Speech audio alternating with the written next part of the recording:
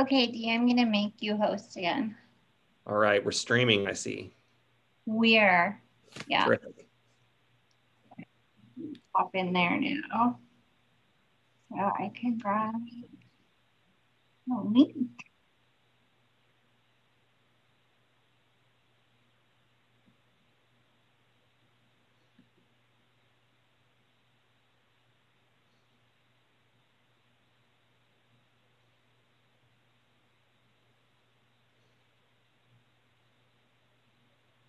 Release your video here. What is that?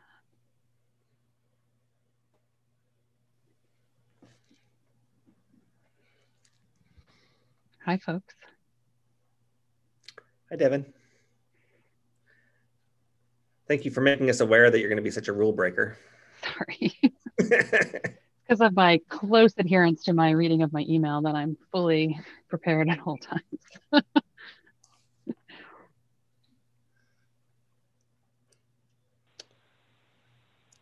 All right, I've got 4:30, but we're going to wait a minute or two for late arrivers. Felipe's already got his beer going.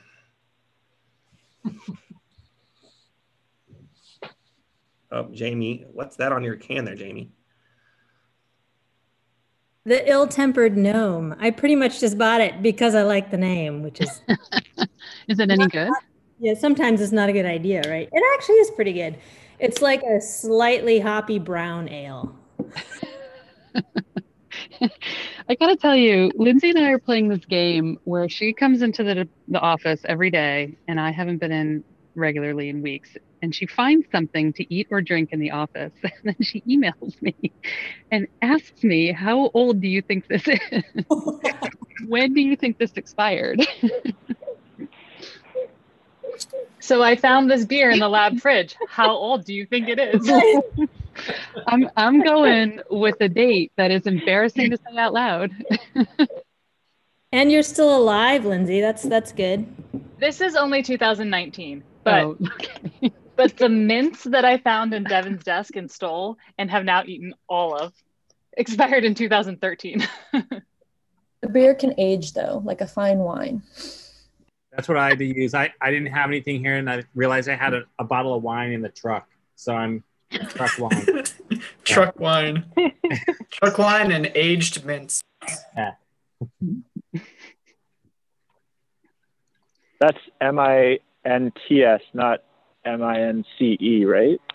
Mincemeat? Yeah. Mm-hmm. We ate that last week. Oh, good. All right, so we're at 40 participants, and we're at 2 minutes past. So I think we should just get started. Welcome, everybody, to IB's inaugural Lightning Talks event. Thank you very much. Teresa, I'll maybe ask you to keep an eye on letting people in. Yeah. We've probably both been doing it as I've been talking. This is a low-key event. This is a great opportunity for us to just all learn more about one another and what we have going on around different parts of the department. I'm going to, I got this prepared. We had a faculty meeting right before this, and I have Dee's beer in a little cooler that I've been saving for this moment. And now I'm going to go ahead and crack my beer. Many of you have started before me, but that's okay. So that's my introduction to this event. So what we're going to do now is I'm going to introduce the first speaker, and the IBGSA co-presidents are going to help me with other speakers. So you'll see us kind of appear intermittently between different Lightning Talk speakers. I guess it's probably best to go into speaker view for this. I'm right now looking at the tiles. And we're going to aim for 4 minutes per talk. And like I said, we're going to have a halftime. After the first 4 talks, we'll take a pause and ask folks to maybe ask questions that they might have about the different talks that they heard. And we'll do that maybe by raising the blue Zoom hand to keep it orderly during this Lightning Talk event. Then we'll do the next 4, and then we'll have Q&A at the end of that. So with no further ado, I'm going to introduce Jamie Cornelius, who is an assistant professor here in the department. And the title of her talk is Friends with Benefits, ? How social cues help birds cope when food resources decline. Take it away, Jamie.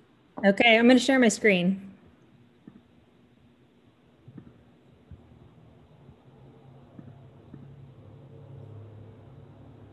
Okay.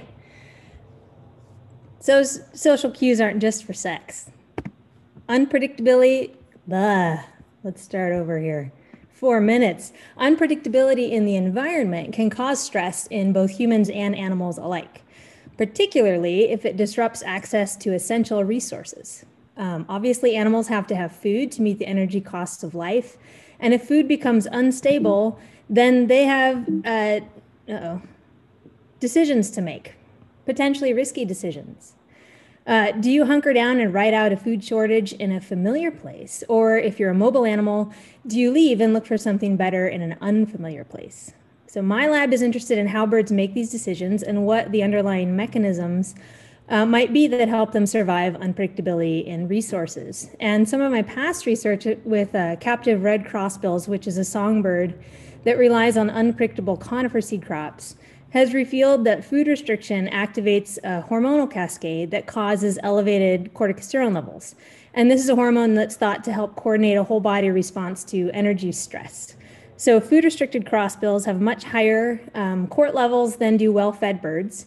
But of course, crossbills don't make these decisions alone in a cage in the lab. They're usually found more like this in a flock with conspecifics that they make decisions with, and that might provide important social information about the environment. In fact, if you give these same captive birds a neighbor that is either well-fed or is also food restricted, it changes how they respond to a food stress. In other words, birds of a feather stress together. But if your neighbor is well-fed, then there's an attenuating effect on hormone secretion. And further studies revealed this effect is probably due to changes in hormone receptor expression in the brain, where social cues from food-restricted birds may actually sensitize the brain to stress, make it more responsive. But one thing that I hadn't yet done is to test the hypothesis that social information can actually prepare birds for an impending food stressor. So in this recent experiment over the summer, I had a control group that had access to food for the entire experiment, a treatment that was similar to the first experiments where neighbors are food restricted for 3 days in parallel with focal birds, and a predictive group where the neighbors were food restricted for 3 days but prior to the focal birds. So data were collected in focal birds at the end of the food restriction, which was administered by giving birds access to food for 2 30-minute feeding sessions per day. And I predicted that birds with predictive information might increase food intake when their neighbors were restricted, but that was actually not the case. However, birds with predicted social information did better preserve their mass during restriction. So in this figure, you can see that birds with social predictive information lost less mass after 3 days of food restriction. But this didn't seem to be explained solely by differences in behavior in food intake. So I decided to do some dissections, and it seems that the predictive social information may have either induced intestinal growth or protected intestinal mass during restrictions. Their intestines were significantly larger than the controls, even after 3 days of food restriction and mass loss. There are reasons to suspect the control group here was a little bit weird because they were visually isolated from other birds and they were lower in mass, just generally speaking. So I also decided to put some of the restricted birds back on ad lib food for a few weeks and look at their intestinal mass after they'd recovered. And those birds also had larger intestines that were indistinguishable from the food restricted birds with predictive information. So in short, social information about declining food may have produced protective mechanisms to ensure that digestive capacity remained optimal as food declined. So in combination with slight increases in food intake, this might have contributed to better mass retention during that 3-day food challenge. So future goals will be to determine if the hormonal changes that we saw in the earlier experiments actually underlie these gut dynamics and to relate those mechanisms to behaviors and choices made by free-living birds. 4.5 minutes. I was close.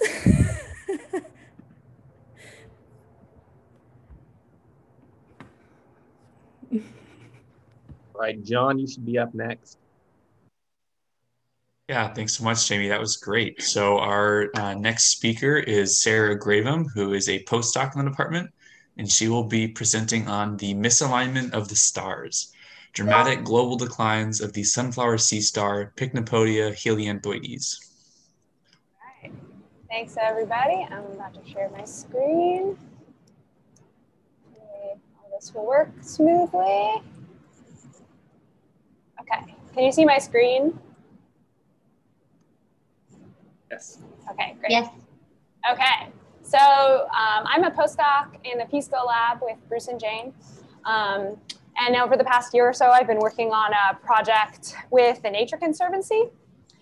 We actually are dropping this in a press release tomorrow morning. So shush for now, but it's about to get exciting. And we should get a lot of, we think we're gonna get a lot of press. But essentially, sea star wasting disease affected about 20 species of sea stars along the coastline. And it caused lesions, arm loss, and melting, like you can see in these Pycnopodia sunflower stars right here. It has spread from Mexico to Alaska. The cause is still unknown and under debate. It was likely that it was transmissible and it was probably a virus, but we actually don't know. The species hit hardest was this Pycnopodia helianthoides. It gets about this big. It's a meter wide, has 20 arms. It's super crazy and cool.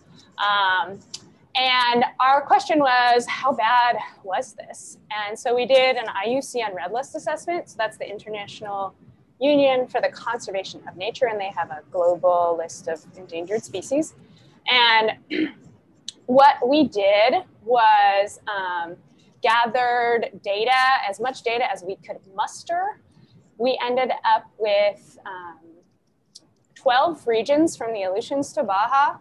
67 different people participated in the project and contributed 31 data sets that spanned 53 years, and we had over 61,000 surveys that we ended up using.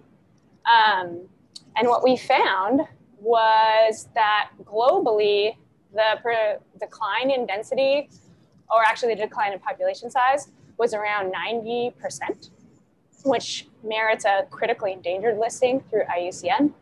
And what I think is especially alarming is the populations have essentially flatlined from Baja, California, up to the coast of Washington. And only once you get into the Salish Sea can you even find them anymore.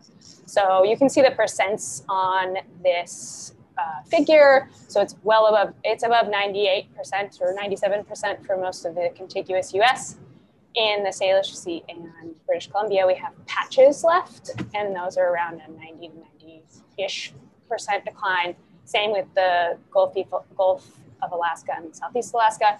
We think there are some populations that haven't been hit so hard in the Aleutians, but we actually don't really know. The data are really thin there. And what's more, where they are existing, we are seeing no signs of recovery. If anything, they're still declining or just static. So what does this mean? So Pycnopodia themselves are really cool, but what it matters is it's a perfect storm for kelp. So Pycnopodia died in 2013 to 15-ish. They eat sea urchins, and sea urchins eat kelp. At the same time as the sea stars died, we had a big urchin recruitment, at least on like the Californian coastline. And a year after that, the blob hit and was a marine heat wave that wiped kelp out directly. They just hate warm water. And so these three things have combined to cause a 90% decline in bull kelp in Northern California and declines all across the continent. And that matters because kelp create habitat for lots of species. They are food. They sequester carbon. They support fisheries, like their nursery habitats for rockfish, for example. And they support economies like abalone and rockfish and all sorts of other things. And so what we can do are there are active pursuits for kelp restoration underway. Urchin harvesting is starting to be a thing. We're hoping to create an urchin market for uni. Right now, uni is usually from the red sea urchins, not the purples. And we are beginning a captive breeding program for Pycnicoidea up at Friday Harbor Labs. That's all I got. I don't know how long that was.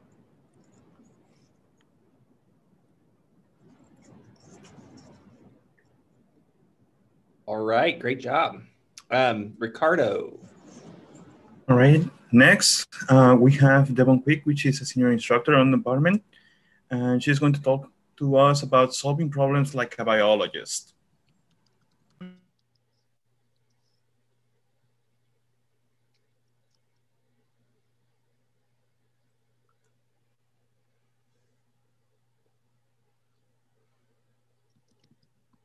All right. I assume folks can all see my screen. Yep. This is the thing we do, right, when we teach. All right. So I am going to talk to you about solving problems like a biologist, how in-class work helps develop scientists. And this is work that I've done in collaboration with Lori Kays and undergraduate Hannah Smith and Nate Kirk. But actually, there's a typo in my title. I'm solving problems like a biologist. And so for the next 3.5 minutes, I'm going to talk to you about this home fumigation system to eradicate all biologists from your environment. Just kidding. Actually, what I'm going to be talking about is science identity. And so developing how we become biologists in our students is our primary goal. And from the very beginnings, when we start thinking about becoming a biologist until the times when we identify as expert biologists in the field, we have all of these experiences that we go through.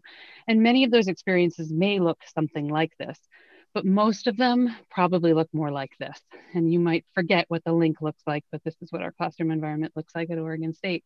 And so how do we then develop biologists in our class when it looks something like this? And the truth is one approach that we take is with what's called scientific teaching. So giving authentic science experiences in the classroom. And what that means is engaging our learners in active learning. So here we're seeing a view from Lori Kays' classroom, Introductory Biology or Principles of Biology, where the students are collaborating to self-construct their knowledge. And what they're doing is they're working on activities together. It's a little hard to tell, but they have these manipulatives that are on their desks right here. And in order to have a classroom environment like this, one of the things that we realized pretty early on for a very large class is that we need some help. We need some help facilitating that work in the classroom. And that's where we developed something called the Learning Assistant Program, where trained undergraduates come in and become part of the teaching team. And so then work to give feedback to those learners as they're becoming biologists in our classroom. And so the question that we have is, does working with LAs actually help develop that science identity? And in order to answer that, we need to appreciate that identity can be described as this novice to expert continuum that has 3 basic constructs. And so this is the work of Hammer to describe these, and that content and structure of knowledge is one of those constructs, source of knowledge, and problem-solving approaches. And specifically, we focus on problem-solving approaches in this talk. And really what I mean by that is from the novice to expert continuum, novices might think that as biologists, there is one solution for every problem. And what I mean by that is it's a 1-to-1 ratio. So if I have a new problem, I need a new approach in order to solve that. But really, as expert biologists, we've come to appreciate that we have a toolkit, and that toolkit can be applied in lots of different instances to solve problems. And so ways to measure and quantify this student identity or science identity is with an instrument. This is just one way to do that. That's called the Colorado Learning Attitudes About Science Survey.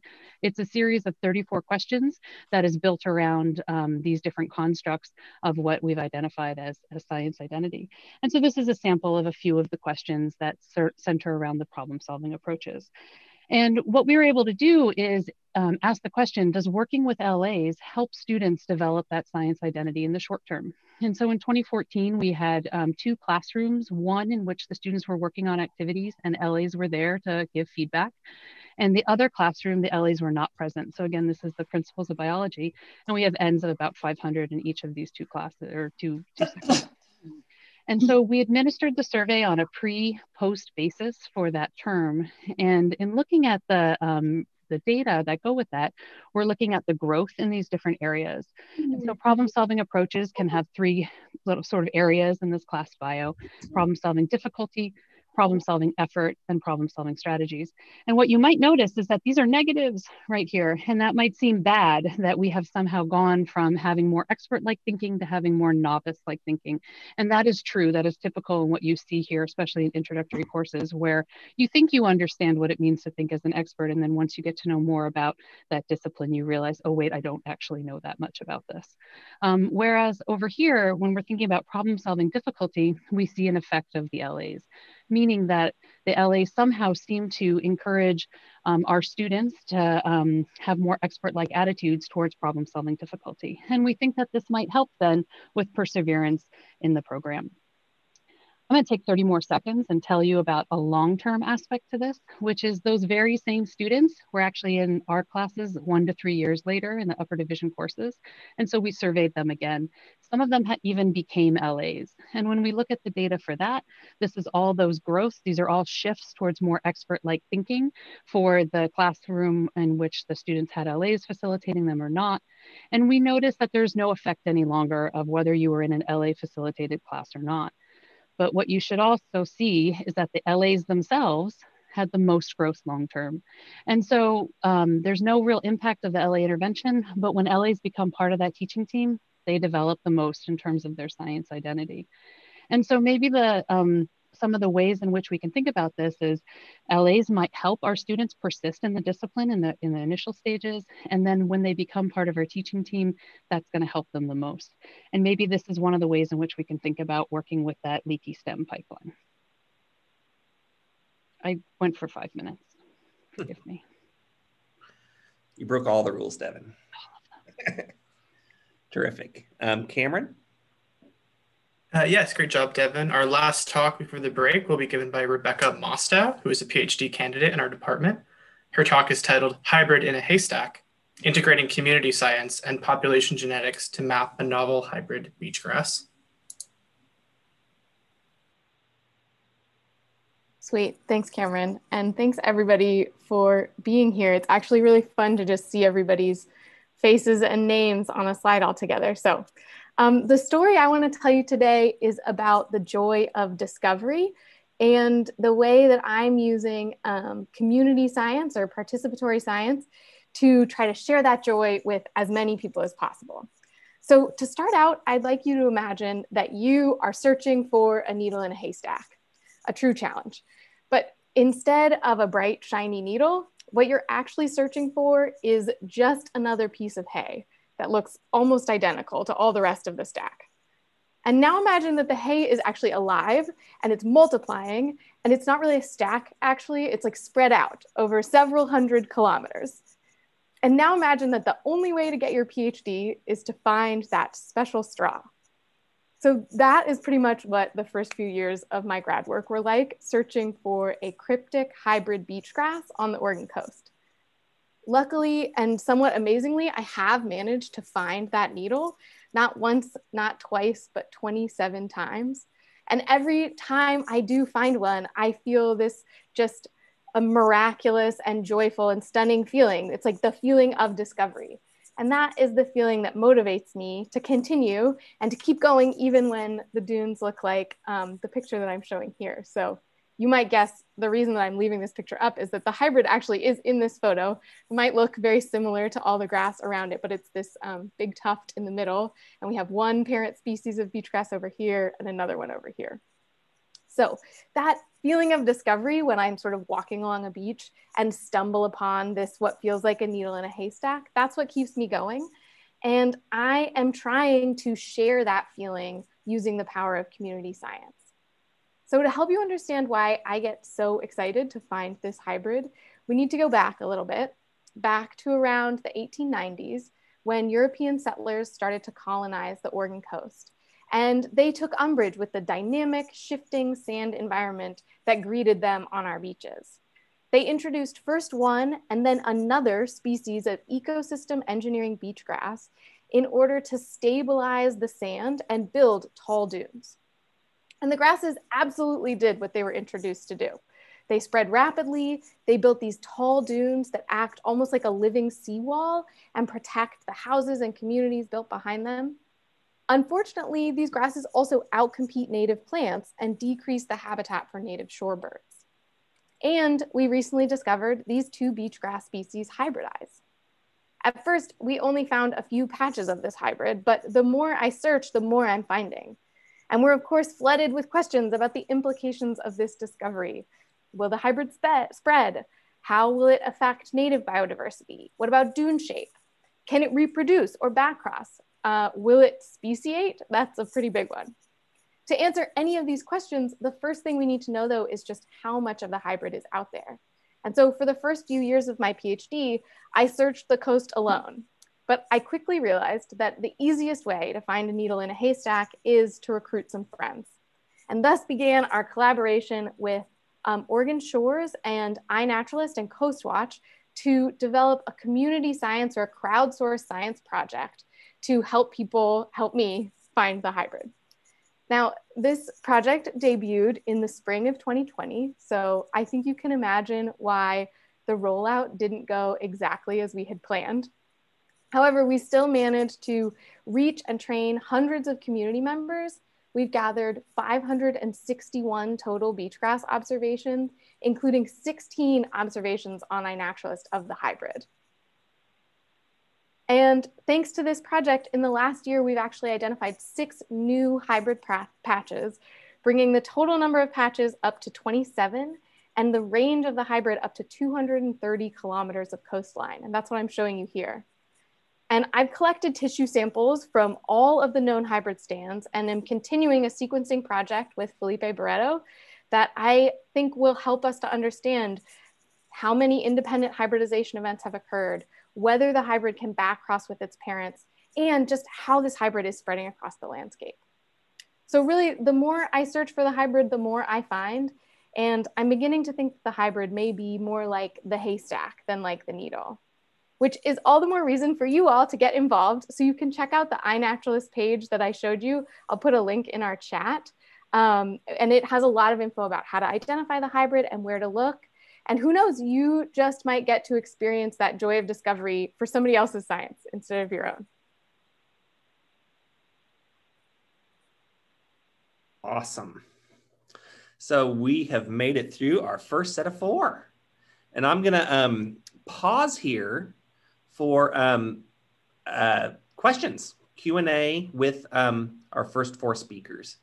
And while people kind of think of their questions and start getting their blue Zoom hands up, I'll maybe start to get us kicked off.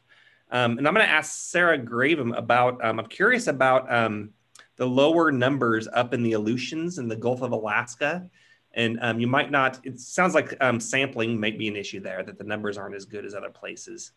But I'm curious if you have any hypotheses why that might be true up in Alaska, it might not be quite as bad.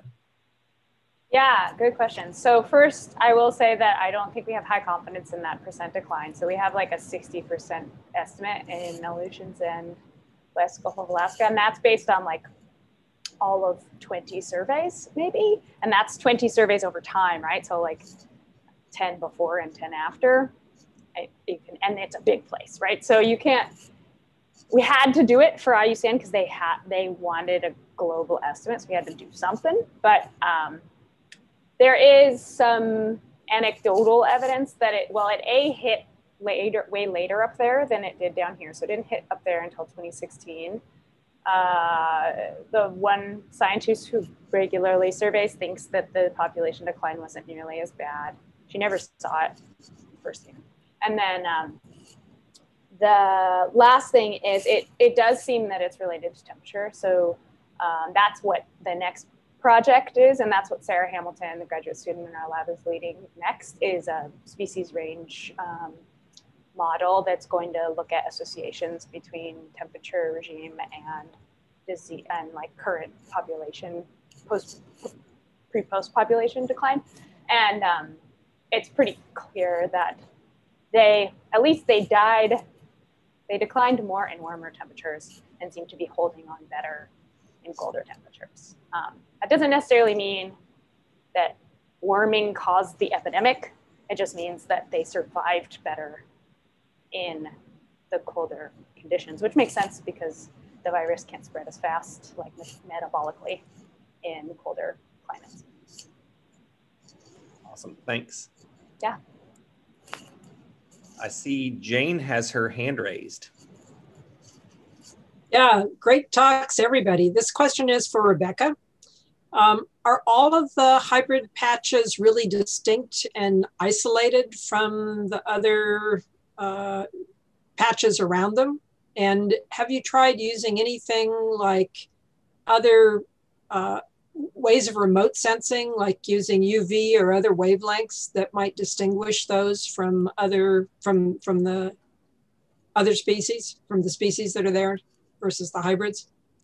Yeah, thanks, Jane. That's a super good question. And yeah, so the question is like, can we use remote sensing to just search the whole coast instead of like sending out a couple hundred volunteers to look and like try to look at their little blades and figure it out?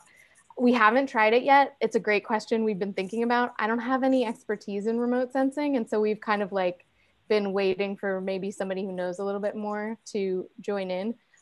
There has been some success with infrared for identifying invasive Spartina in marshes. And so I think there's like a possibility there.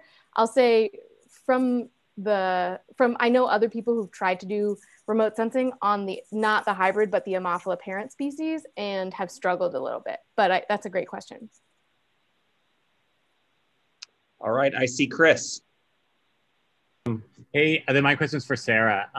So Sarah, you mentioned you were looking for creating a market for the uni here. And this is a culinary question because uni is one of my favorite dishes. And unis, the uni you can get on the market here is primarily from Asia. And oftentimes we're shipping, from my understanding, is we're shipping the uni over to Asia to have it processed and then come back.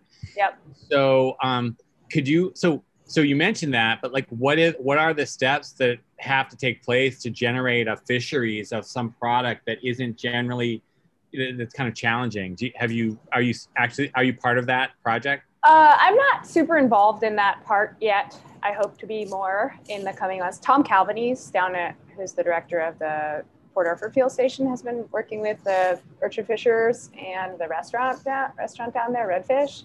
Essentially, there's two things. Like, most people eat red urchins, which are big. They make big uni, steaks. Yeah. And I think they do taste a bit different than the purples, and the purples are smaller. And essentially, like, the urchin divers just don't pick those up. And so right now. And so what we need to do is some like work with the urchin divers to see if this is a viable option for them, see if the market actually would take this, like, kind of, I think probably a slightly inferior product. And then the other thing right now is that there's so many stinking urchins that they're all starving. Oh, okay. And so, though there's billions of them, like literally, I think the estimate on Port Orford Reef, just Port Orford Reef, was like 3 million. They don't have anything in them. And so the plan right now is harvesting them, bring them to land, fattening them up, and then doing local markets only for now, and then hopefully creating more incentive later. Really neat. Hey, yeah. Well, great talk. Mm-hmm.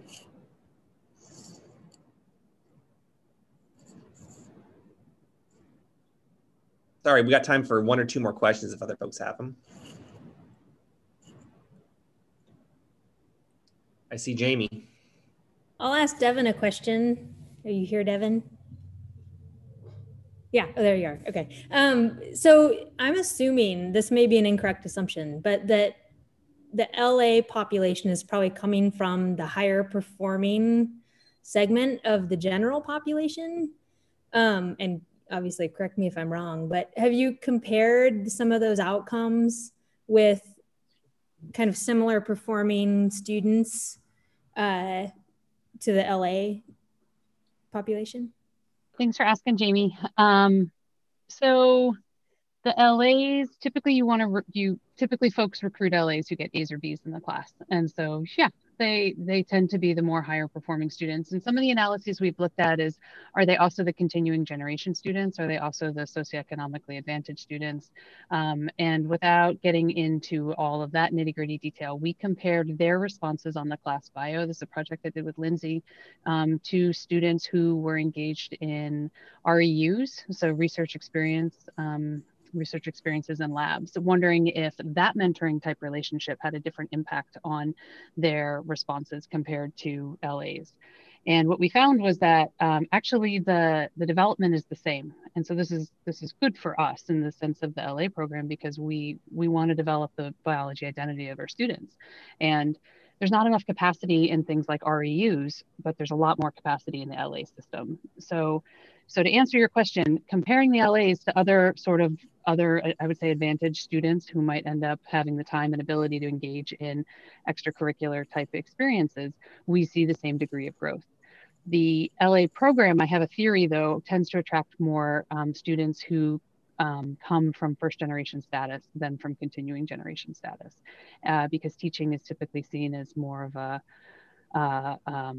an accessible entry point into the discipline compared to like a research. So do you see what I'm saying? Like there's like a class issue basically associated with doing research compared to being a teacher.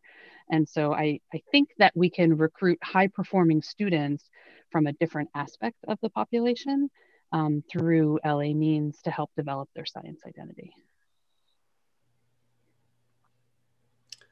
Terrific. I'm going to ask Devin a quick follow-up too. I'm curious, as students experience an LA program, I'm curious if you've noticed shifts in their kind of career paths or the kind of thoughts on where they want to go in a professional sense, because you get to spend that much time with them, right? Sometimes as students and then as LAs. You might not have data on this, but I'm curious if anecdotally you might have some observations there. Lindsay says everyone wants to grow up to be Devin. No, thank goodness they don't, because I think you only get to replace yourself with one, right? That's it. That's all we get. And so many of our LAs want to go into the healthcare fields. That's probably tied to the fact that I teach biology. And so I don't tend to see a lot of transition out of the healthcare field into research-based experiences or careers in that way. The LA programs were originally developed at other institutions as a means of teacher recruitment for high school, specifically physics teachers, because it turns out a lot of physics is being taught in high school by biologists, not physicists. And so in those programs that are targeted specifically at teachers, they have seen a transition from other STEMs to teaching STEM. But I would not say that that's what I have observed in our experience at OSU. Terrific. I think we probably got to move on here. It's 5:07 to round two. So I think, John, you're up presenting our next speaker. Yeah, thanks, Dee. Thanks for all the great questions, everyone. So our next speaker for the second session is Slochna Wasala, who is a postdoc in the department, and she will be presenting a talk titled Digging into Metagenomes, Optimization of Bioinformatics Strategies for Discovering and Analyzing Symbiont DNA. Take it away, Slochna.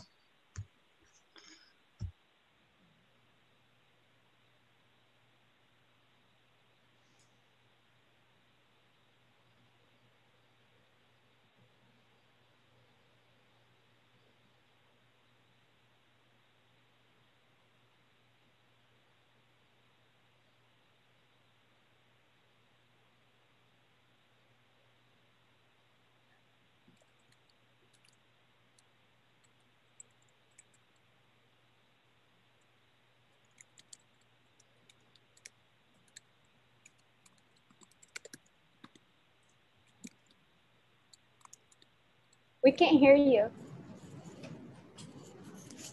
Might be muted, Slochna.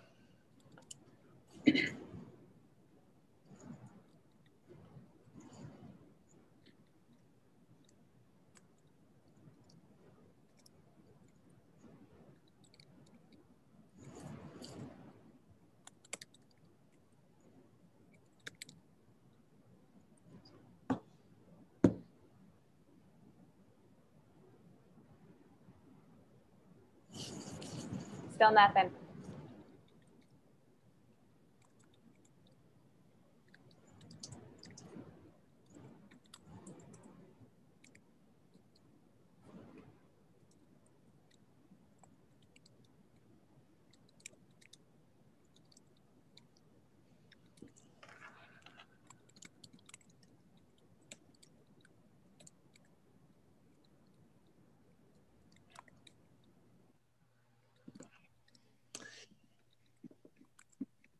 Give Sulochana 15 or so seconds.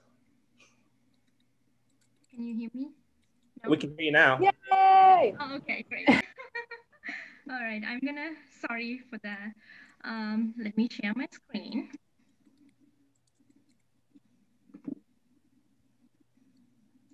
Can you see my screen? Okay, great.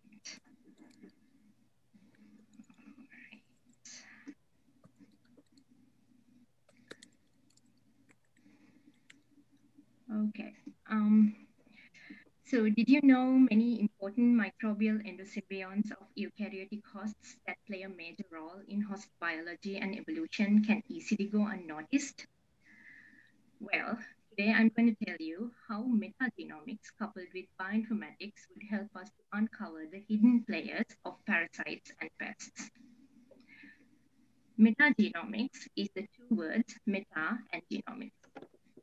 Genomics is obtaining the DNA sequence of an organism, but meta implies that we are doing it for many organisms. So we are looking at the DNA sequences of all the organisms together from an environmental sample. To figure out which DNA belongs to which organism in a meta sample, we need bioinformatics tools. Ultimately, we might need to assemble those DNA sequences into genomes. However, it's not that simple. Factors like low coverage and short read lengths make the assembly of metagenomic DNA sequences into genomes difficult. Today, I'm sharing with you 3 steps to optimize your bioinformatics pipeline to produce better genomes. I optimized this bioinformatics pipeline to reveal previously unknown endosymbionts in plant parasitic nematodes, but this could be applied to any system. Once you collect the samples, extract DNA, and perform genome sequencing, you are ready for the bioinformatics steps. Here's how I did it. First, the resultant DNA sequences were assembled into contigs or contiguous sequences using computer software. This is a de novo assembly, meaning we do not rely on reference genomes for the assembly. After the assembly is created, to determine which sequences come from which species, blast searches were conducted using publicly available sequence databases like NCPI. This step reveals all the taxa in the sample, including microbial endosymbionts of eukaryotic hosts, which would otherwise go unnoticed. We can visualize this in a plot like this. The x-axis shows GC content and the y-axis shows coverage. Assembled DNA sequences or contigs are represented by circles in the plot and colored by taxonomic affiliation. This plot shows the result of a field sample of nematodes obtained from soil. Here, the nematode contigs are represented in gray and its bacterial endosymbionts in green and orange. The extracellular microbial community can also be identified. I call this our discovering step, and at this step, I was able to discover bacterial endosymbionts, Wolbachia and Cardinium in some plant parasitic nematode species. Now we are excited that we discovered previously unknown endosymbionts in our targeted organism. However, this step is not enough if you are expecting to get complete draft genomes for further analysis. And we need a little more optimization based on what we are interested in. If you are interested in extracting the genomes of newly discovered organisms in this sample, you need to create a custom database for blasting. This custom database should consist of all the available reference genomes of the species of interest. And I call this our targeted blast. The final step is to extract contigs or draft genomes out of the meta-assembly for further analysis. From this method, I can identify microbial endosymbionts in parasitic nematodes, their impact on host biology and evolution, and how we can use them against parasitic nematodes. With a little customization, you can apply this method to your system of interest. Thank you.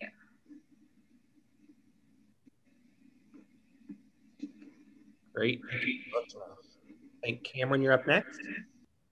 Great job, Slochna. Our next presenter is Andrea Burton, who is a PhD candidate in the department. Her talk is titled, Does the sea star species, Pisaster ocraceus, show genetic variation for resistance to sea star wasting disease? Take it away, Andrea. Thanks for the intro. And thank you everyone for being here. So yeah, as Sarah was talking about earlier, you may be familiar with the sea star wasting event that has decimated the sea star populations along the western coast, including here in Oregon, in which I'm going to be focusing this study on. So this outbreak impacted 20 species of sea stars, including the keystone species Pisaster ocraceus, in which the Barreto and the Menge lab has joined forces in order to study for this. So the causation of sea star wasting, as Sarah mentioned earlier, is unresolved. I'm going to put my cat down because she's being annoying. However, there may be a potential for Pisaster to adapt to sea star wasting, depending on if there is a genetic basis for resisting factors attributing to sea star wasting. And so I'm going to focus more on looking at the potential for resistance or adaptation. This has been already kind of reported in the literature. So shown here, Shibel-Hutt and colleagues found that there were shifts in allele frequencies in Pisaster samples collected in California before and after the sea star wasting event in 2014. And they see that there is sort of a differentiation in the haplotypes and the allele frequencies between sea stars before and after. However, due to the study looking at only like pre and post Pisaster, there could be a number of other factors that could have influenced the shift between the populations before and after the sea star wasting event. So Sarah and the members of the Menge lab went out and sampled sea star Pisaster specimens in 2016, during which time the sea star wasting was still being reported and observed in multiple sites along the Oregon coast. So this provided us a number of large samples in which we could look at sea star wasting resistance between symptomatic and asymptomatic individuals. Asymptomatic individuals were found at similar locations, often adjacent to symptomatic individuals. So they likely have had similar exposures to factors that may be attributing to causing sea star wasting. So this provides a unique data set and opportunity to compare resistance and non-resistant individuals side by side, allowing us to tackle the question, is there a genetic basis that could aid in resistance to sea star wasting? So they had sampled over 400 Pisaster samples, of which 200 were sequenced. And 118 of them had symptomatic, or 118 of them were asymptomatic, and then 82 exhibited symptoms of sea star wasting. We then conducted a genome-wide genotyping method in order to estimate allele frequencies in polymorphic sites, with the goal of finding SNPs, which are contributing to differences between symptomatic and asymptomatic individuals. For these samples, we found around 75,000 SNPs across 3 populations. And one of the methods used to analyze this data set was a multivariate analysis, in which we used a principal components method and used discriminant functions to describe clusters of genetically related individuals. Within these 3 populations, which are interestingly noted as North, Middle, and South populations, we see a separation between symptomatic and asymptomatic individuals, and they're in order in figures of North being figure A, Middle, figure B, and C, the Southern population. So results from this analysis allowed us to find a number of influential loci that may be attributing to sea star wasting resistance, providing evidence that there may be a genetic basis for sea star wasting, and resistance within Pisaster. And so this indicates that maybe there is a potential for Pisaster acraceus to adapt to sea star wasting in the future. I was going to end that was a really positive note when thinking about sea star wasting, but after seeing Sarah's talk, I don't know how I currently feel about that statement anymore. So that's my talk. Depends on which species you're talking about. Terrific. I think Ricardo, you're up next. All right. So the next speaker is going to be Meta Landis, and she's talking about improving equity and the student experience in a challenging upper division biology course through increased exam access.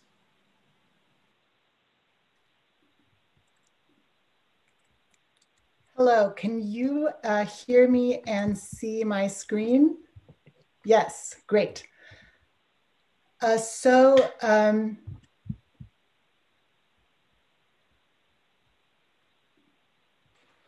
basically, I want to talk to you, thanks for being here, everyone. I want to talk to you about an educational research study that I've initiated with this amazing research team listed here. And the focus of our study is to improve equity in the student experience in a biology course. And we're interested in this topic because, as you probably know, around the US, up to 45% of undergraduates that enter the biological sciences drop out. And this is not equal across demographic groups. So attrition is higher in students of color and also in students of lower socioeconomic status. So how could we increase retention of our biology students? Research shows that both cognitive and non-cognitive elements can make a difference. So with respect to non-cognitive elements, things like student motivation and student attitudes about their field can increase retention. So we asked the research question, could we perhaps improve some of these elements with a public exam system? And we've heard about the public exam system from Ben Wiggins. He was one of the speakers for the IB seminar in the beginning of fall. So just to quickly review, the instructor will pre-release an incomplete version of each exam in advance of an actual exam.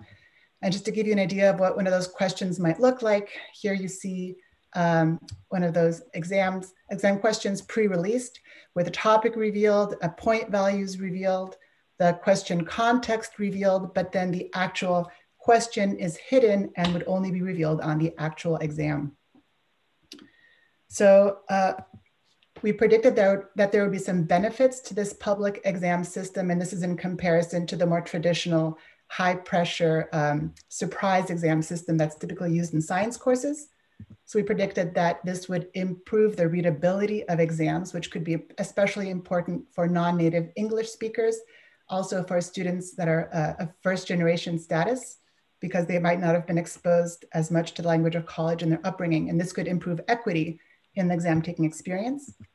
We also predict that public exams will decrease unproductive stress levels. And so with reduced stress, students can have more effective learning and develop more mature attitudes about their field. They will feel they actually belong in the field because they're not stressed out by their field.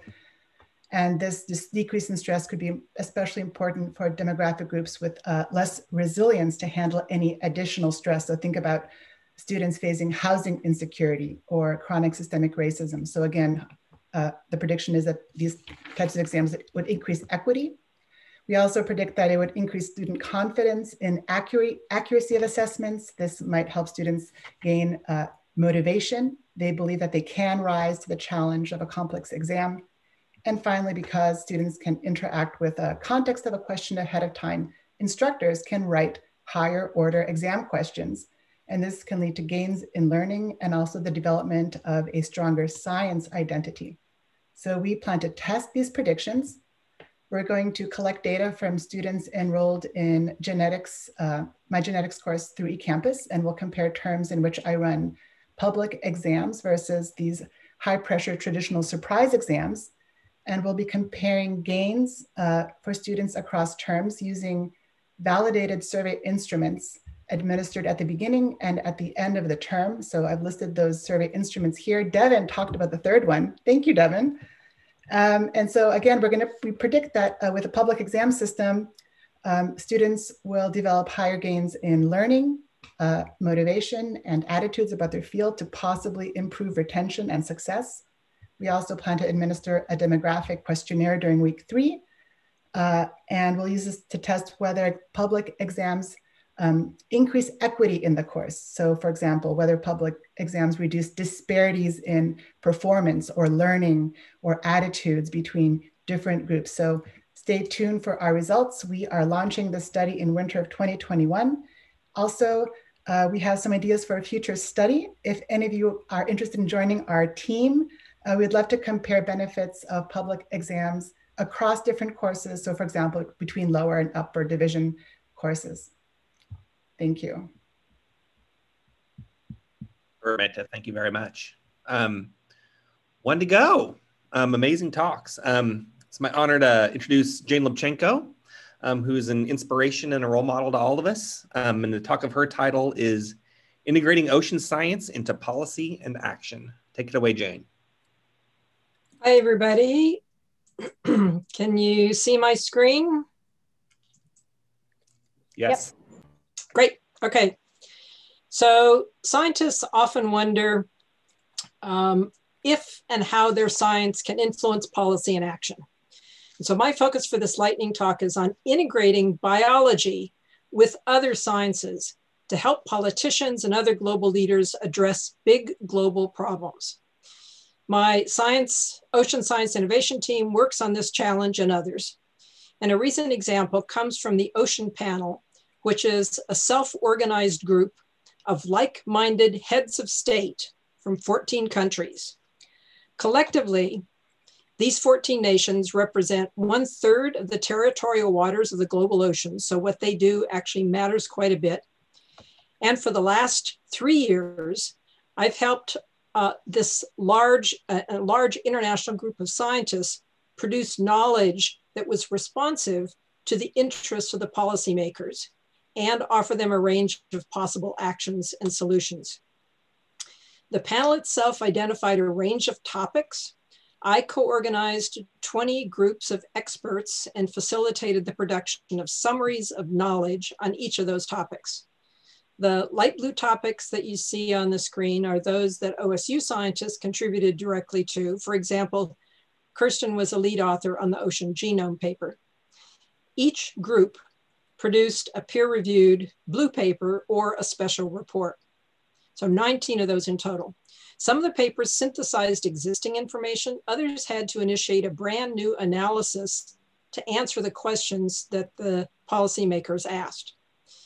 My colleagues and I also wrote a grand synthesis of knowledge together with a roadmap to pull it all together. And as a way of suggesting to the policymakers how to get from today's depleted and disrupted ocean to a healthy ocean that provides nutritious seafood, clean energy, climate mitigation, and adaptation, recreational opportunities, good jobs, all the things that they want. Amazingly, the 14 global leaders have now committed to specific actions that we teed up for them to achieve those goals. So one quick example to make this a little more concrete.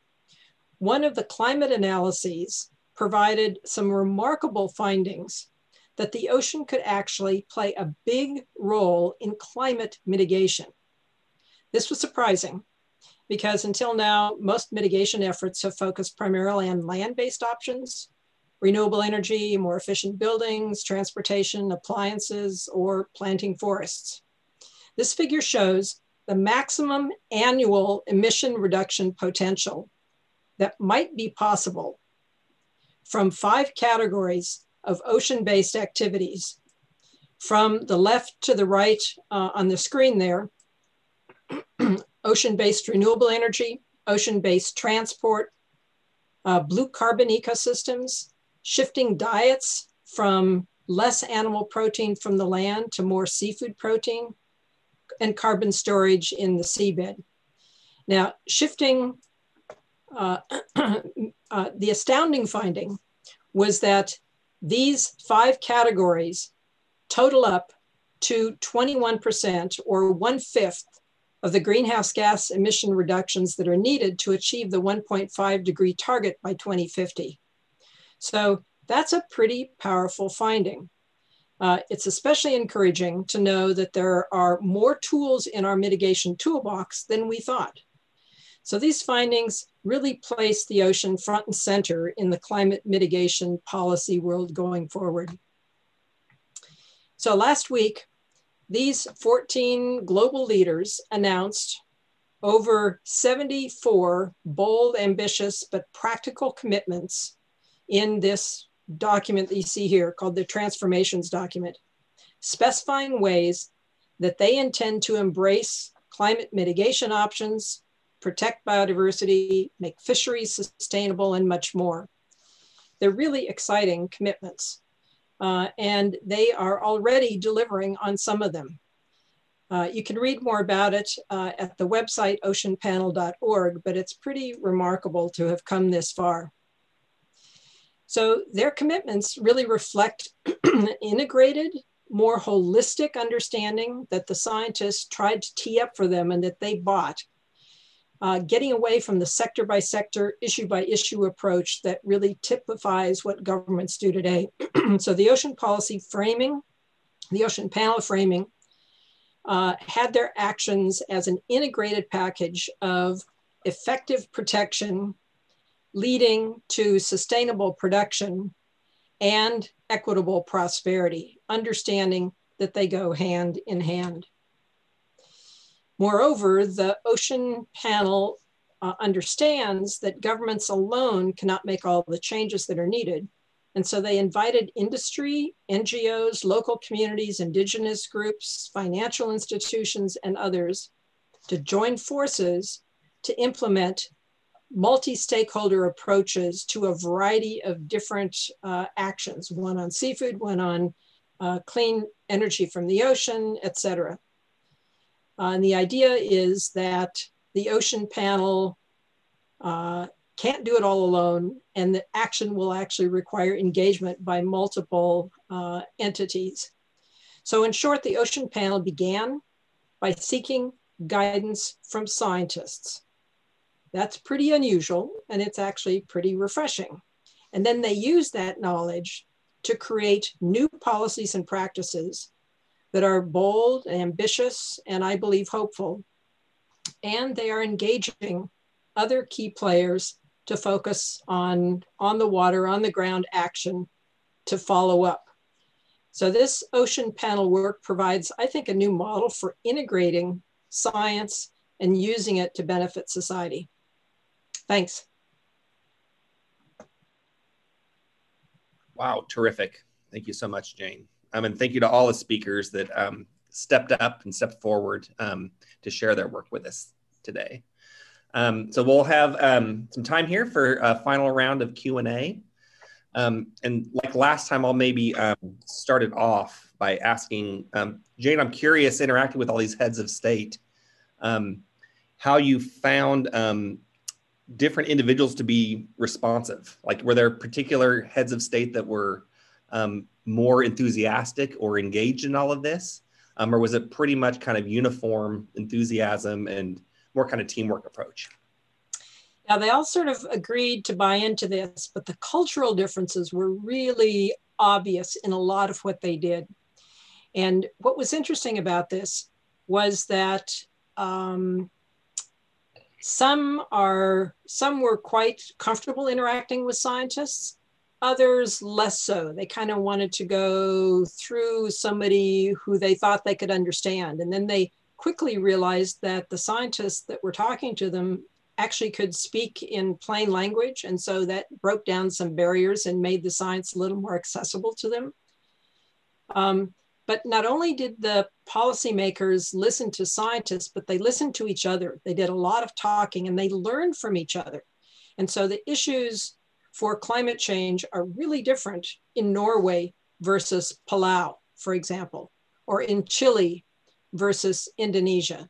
And so the cultural, economic, historic differences among the nations actually had a lot of, it resulted in their being able to come up with ideas and solutions and a path forward that was much better than any one of them could have done alone. It was a really interesting exercise. Wow. Yeah. Global awareness. Terrific. Thanks. I see John's hand up. John Stepanek. Yeah, this question's for Salochana. I'm just curious for all of this sort of sequencing you're doing, how often do you come across new strands that don't fit into any of these kind of this BLAST database? And if you could provide a little bit more context for what it entails trying to reconstruct something that might potentially be an undiscovered species. Yeah, John. It is a good question, and it actually depends on the NCBI database, as you said. So, if the database does not have the information you are looking for, or so it won't, because we are hitting our sequences to the database, right? So that's why we need a little bit of customization, but the first step is to go to NCBI. So in NCBI, you have a lot of options. You have eukaryotic reference genomes, you have prokaryotic reference genomes, and just nucleotide sequences and RNA sequences and protein, everything. So first step, so I did a nucleotide blasting. And when you identify endosymbiont, a potential endosymbiont that's previously unknown to exist in this eukaryote, the best thing is to do is, as I said, to create your, so you can, so you know the genus now, right? And then you have to come up with a custom database to create with all the reference genomes in the database, and then you can match to your custom database. Is am I answering your question? Is that I'm going? Yeah. So the first step is to go to NCBI, I would say, and then go to custom database, depending on what species you are discovering. Great.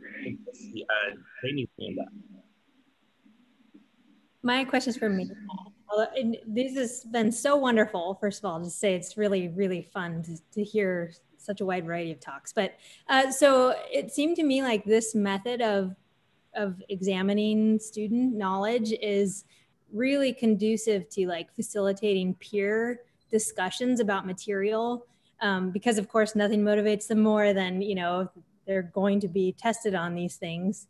Is that part of the prediction for how, for kind of, you know, equalizing equity and improving student understanding of the material? Or is that a confounding factor that might be, you know, needed to be considered? I think it would definitely contribute to improving learning outcomes and motivation and attitudes. The trouble is that I can't get the students in my online class to do that. So I've encouraged them repeatedly, you know, use the discussion board, announcements, you know, talk to each other, discuss the questions. And I have students not even accessing the public exams until like the day of the exam. So I'm now trying to think of ways to force the interaction to happen earlier. So maybe by forcing them to write a reflection about one of the public exam questions. But I think that the discussion would be very valuable. And I think it'd be much easier in a face-to-face environment than in an online environment. I'm having trouble with that. All right, I'm gonna go to Lindsay next. Thanks all. My question's also for Meta. I know that from my experience, both as a student and as an instructor, sometimes your exam question is kind of public before the exam, but maybe you haven't told your students that that's the question. So maybe you've shared it as a practice problem at one point or given them a figure that ends up being a figure on the exam. And I wonder if you, versus like an entirely novel problem that they've never seen before. And so I'm wondering if you guys have considered kind of those three scales of totally novel, something the students have directly seen but weren't told was the exam question, versus a truly kind of public, I've told you this is what's going to be on the exam. That's interesting. I haven't thought about it, but that's a great thing to think about. So for my particular study, our surprise exams, those questions are really surprise questions. I mean, they are not they haven't seen those questions anywhere. They haven't seen those that figure anywhere. I mean, they might have interacted with similar types of questions in problem sets, but it would be totally novel. So, but that's interesting. I'll think about that more as I'm developing the study. Thank you, Lindsay. Let's go to Chris.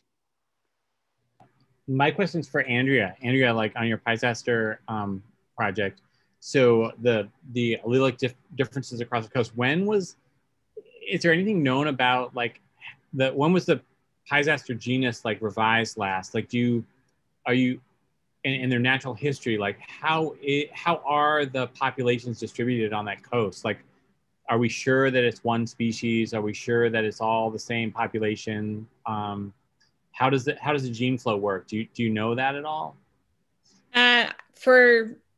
So like geography wise, I would have to refer more to Sarah to sort of differentiate between like speciation of PyZaster and things like that. But I will say there is pretty well-known literature that they are very widely distributed, so they're pelagic or something in their yeah, they're pelagic. They spawn out and then sort of come together in their tides. But I don't really have like a good answer about how like variable individual like tides could be. Maybe Sarah knows. I'm not sure. No, I wasn't sure. And I also, you're talking the other one earlier on the sea star wasting. You both mentioned that there's 20 some species that are affected. How many species are not affected? Like, do we have a sea star population that's kind of just fine? Again, I'm not sure. Sarah probably would know. I'm more focusing just on PyZaster. Okay, thanks. Mm-hmm. Okay, I'll field it. Well, for the first question, I mean, PyZaster as a genus has been around forever. I don't think there's anybody who suspects there's like a multi-species complex happening here, but and I think I remember there's a paper in like the early 2000s when genetic connectivity studies first became easy, that essentially said they're panmictic because they have pelagic larval phases that swim around in the ocean for like 3 weeks or a month. And so I think there's been another one recently that found a little more structure than that, but like they're not, isolated populations in any way. And then the second question is about the species. So those are 20 species who at least we saw get sick. Many of them didn't have the sorts of like population crashes that we saw for, the 5 most affected species. So example, the bat star, which is that one that has like the webbed arms, barely got sick. They saw some of them that had symptoms, but it wasn't too bad. And then there was that 6-armed sea star that's like this big. It's called Leptosterius. It's very hard to find, but once you find it, you squeal because they're very cute. And they were affected, like probably some percentage, like 10% maybe died, but their populations really haven't taken a hit. So there are certainly individual species that made it through. It seems like the ones that are like the bigger predators really got hit, but it really didn't follow like a taxonomic logic that we could detect. Or even maybe a little bit of dietary one, but not taxonomic. All right, I see, John, I see your hand. Is that a latent hand or is that a new hand? My apologies. That's a latent one. I'll take it down. No worries. All right, so I think we should wrap it up. I want to say thank you to everybody. That was just really outstanding. I appreciated hearing all of the amazing work happening. Thanks to the IBGSA co-presidents for helping me organize and introduce folks during these talks.